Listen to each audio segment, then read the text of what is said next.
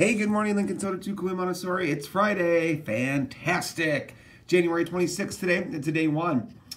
Hey, PBIS message. Think about all the people your actions impact. How can you consistently make that impact positive?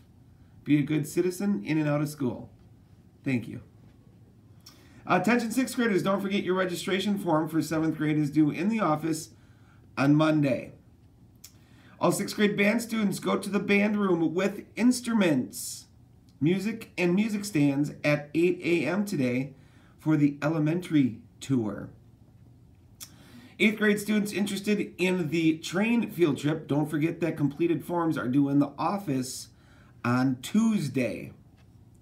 Best of luck to the 9th Street Connection Show Choir members performing at Central's Grand River Invitational tonight.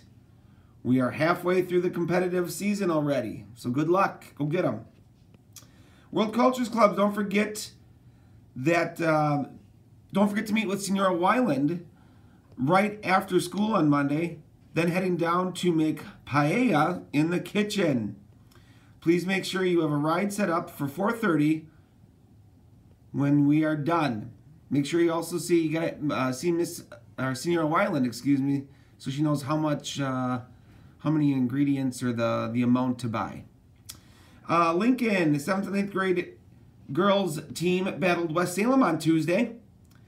Unfortunately, all the teams fell a little bit short, but they worked hard and played to the very end. 8th grade players of the game. 8th grade player of the game was Maggie Hannum. Lincoln's 7th and 8th grade girls competed at the Matthew Center last night against Aquinas. Again, all worked hard and competed. Starting to grow as a team, individuals starting to gel together. It's looking better out there. Good job, ladies.